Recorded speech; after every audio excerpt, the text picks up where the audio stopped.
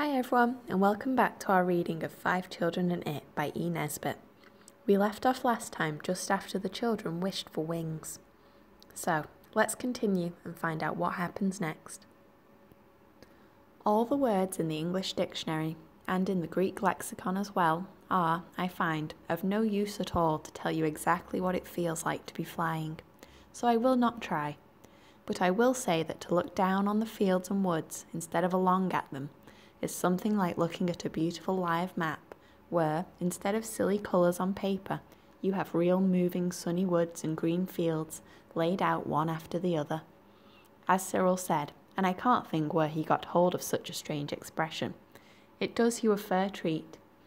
It was most wonderful and more like real magic than any wish the children had had yet.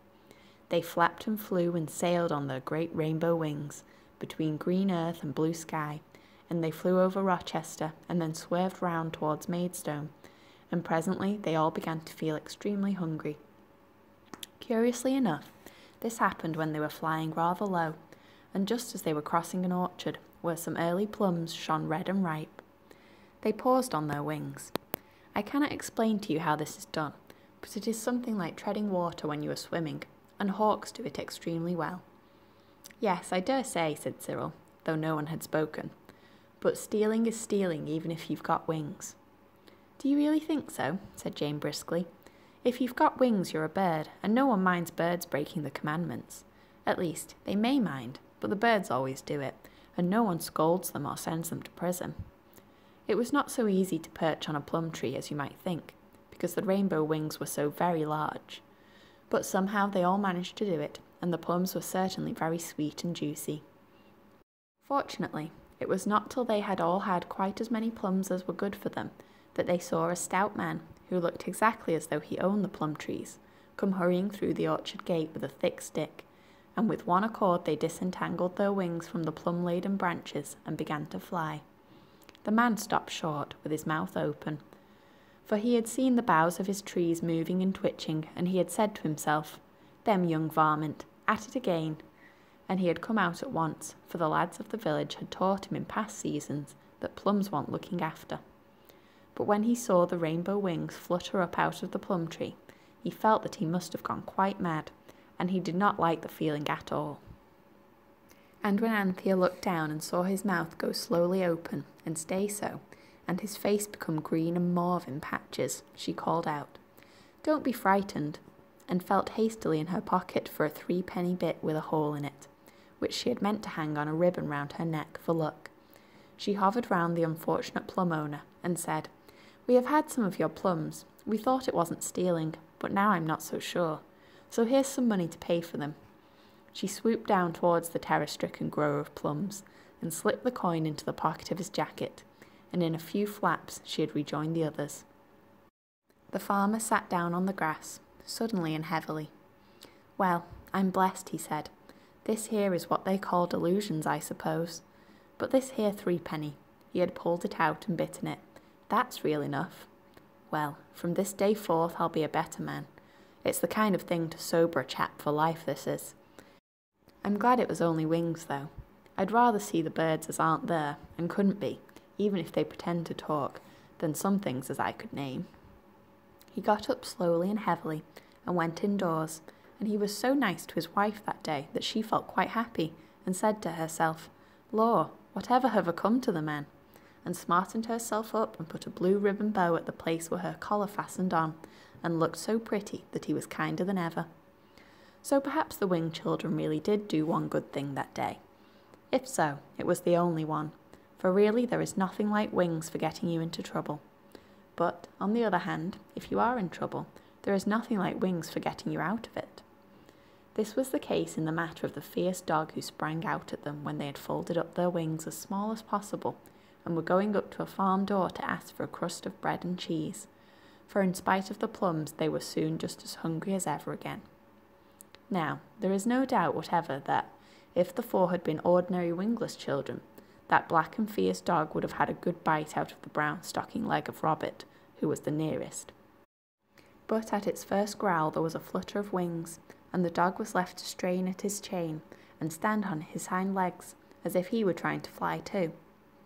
They tried several other farms, but at those where there were no dogs, the people were far too frightened to do anything but scream. And at last, when it was nearly 4 o'clock, and their wings were getting miserably stiff and tired, they alighted on a church tower and held a council of war. "We can't possibly fly all the way home without dinner or tea," said Robert with desperate decision. "And nobody will give us any dinner, or even lunch, let alone tea," said Cyril. "Perhaps the clergyman here might," suggested Anthea. "He must know all about angels." "Anybody could see we're not that," said Jane. "Look at Robert's boots and Squirrel's plaid necktie." "Well," said Cyril firmly, "if the country you're in won't sell provisions, you take them. In wars, I mean. I'm quite certain you do. And even in other stories, no good brother would allow his little sisters to starve in the midst of plenty." "Plenty," repeated Robert hungrily, and the others looked vaguely round the bare leads of the church tower and murmured, "In the midst of?" "Yes," said Cyril impressively. "There is a larder window at the side of the clergyman's house, and I saw things to eat inside. Custard pudding and cold chicken and tongue and pies and jam. It's rather a high window, but with wings." "How clever of you," said Jane. "Not at all," said Cyril modestly. "Any born general, Napoleon or the Duke of Marlborough, would have seen it just the same as I did." "It seems very wrong," said Anthea. "Nonsense," said Cyril. "What was it Sir Philip Sidney said when the soldier wouldn't give him a drink? My necessity is greater than his." "We'll club together our money, though, and leave it to pay for the things, won't we?" Anthea was persuasive, and very nearly in tears, because it is most trying to feel enormously hungry and unspeakably sinful at one and the same time. "Some of it," was the cautious reply. Everyone now turned out its pockets on the lead roof of the tower, where visitors for the last 150 years had cut their own and their sweethearts' initials with penknives in the soft lead. There was 5 and 7 pence halfpenny altogether, and even the upright Anthea admitted that that was too much to pay for 4 people's dinners. Robert said he thought 18 pence, and half a crown was finally agreed to be handsome. So Anthea wrote on the back of her last term's report, which happened to be in her pocket, and from which she first tore her own name and that of the school, the following letter. "Dear Reverend Clergyman, we are very hungry indeed because of having to fly all day, and we think it is not stealing when you are starving to death.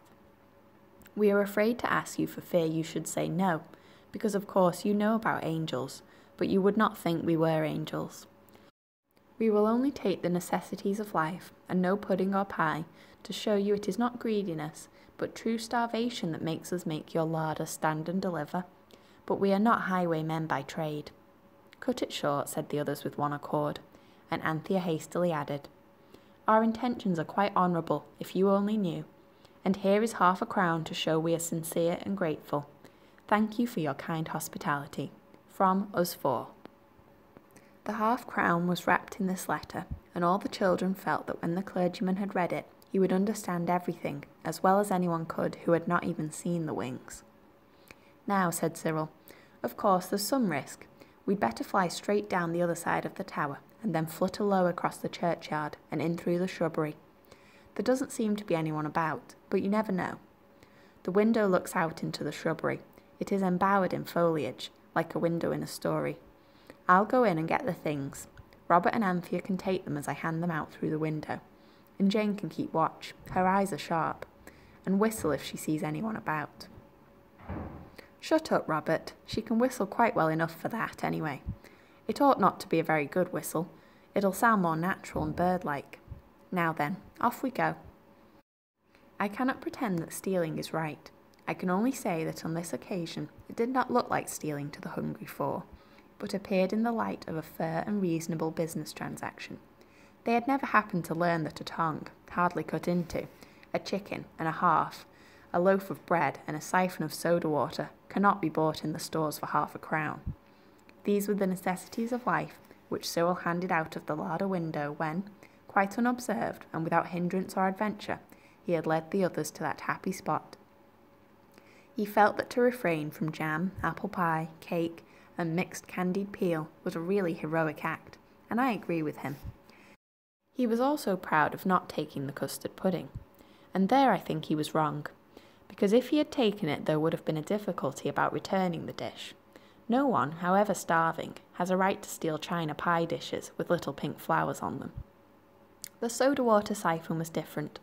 They could not do without something to drink, and as the maker's name was on it, they felt sure it would be returned to him wherever they might leave it. If they had time, they would take it back themselves. The man appeared to live in Rochester, which would not be much out of their way home. Everything was carried up to the top of the tower and laid down on a sheet of kitchen paper, which Cyril had found on the top shelf of the larder. As he unfolded it, Anthea said, "I don't think that's a necessity of life." "Yes, it is," said he. "We must put the things down somewhere to cut them up, and I heard father say the other day people got diseases from Germans in rainwater. Now there must be lots of rainwater here, and when it dries up the Germans are left, and they'd get into the things, and we should all die of scarlet fever." "What are Germans?" "Little waggly things you see with microscopes," said Cyril, with a scientific air. "They give you every illness you can think of. I'm sure the paper was necessary, just as much as the bread and the meat and water. Now then, oh my eyes, I am hungry."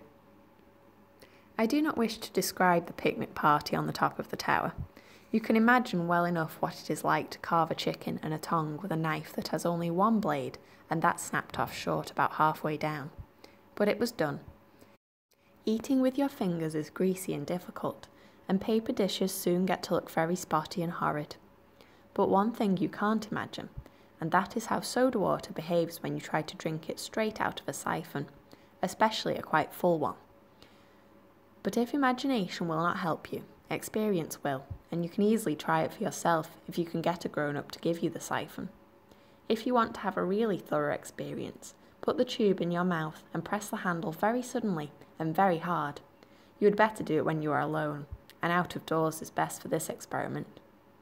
However you eat them, tongue and chicken and new bread are very good things, and no one minds being sprinkled a little with soda water on a really fine hot day. So that everyone enjoyed the dinner very much indeed, and everyone ate as much as it possibly could. First, because it was extremely hungry, and secondly, because, as I said, tongue and chicken and new bread are very nice. Now, I dare say you will have noticed that if you have to wait for your dinner till long after the proper time, and then eat a great deal more dinner than usual, and sit in the hot sun on the top of a church tower, or even anywhere else, you become soon and strangely sleepy. Now Anthea and Jane and Cyril and Robert were very like you in many ways, and when they had eaten all they could and drunk all there was, they became sleepy, strangely and soon, especially Anthea, because she had got up so early. One by one they left off talking and leaned back, and before it was a quarter of an hour after dinner, they had all curled round and tucked themselves up under their large, soft, warm wings and were fast asleep. And the sun was sinking slowly in the west. I must say it was in the west, because it is usual in books to say so, for fear careless people should think it was setting in the east. In point of fact, it was not exactly in the west either, but that's near enough. The sun, I repeat, was sinking slowly in the west, and the children slept warmly and happily on, for wings are cosier than eider-down quilts to sleep under. The shadow of the church tower fell across the churchyard, and across the vicarage, and across the field beyond, and presently there were no more shadows, and the sun had set, and the wings were gone, and still the children slept, but not for long. Twilight is very beautiful, but it is chilly, and you know, however sleepy you are, you wake up soon enough if your brother or sister happens to be up first and pulls your blankets off you.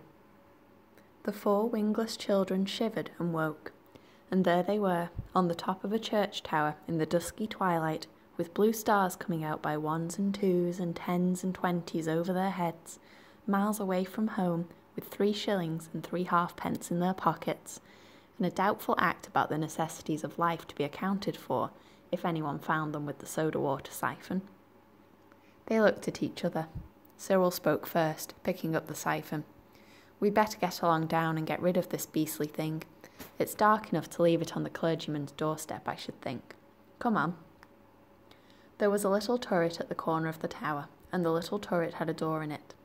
They had noticed this when they were eating, but had not explored it, as you would have done in their place. Because, of course, when you have wings and can explore the whole sky, doors seem hardly worth exploring. Now they turned towards it. "Of course," said Cyril, "this is the way down." It was, but the door was locked on the inside, and the world was growing darker and darker, and they were miles from home, and there was the soda water siphon. I shall not tell you whether anyone cried, nor, if so, how many cried, nor who cried. You will be better employed in making up your minds what you would have done if you had been in their place. And that's where we leave off for today. Join us next time to find out what happens next when we read Chapter 5, No Wings. Thanks for listening.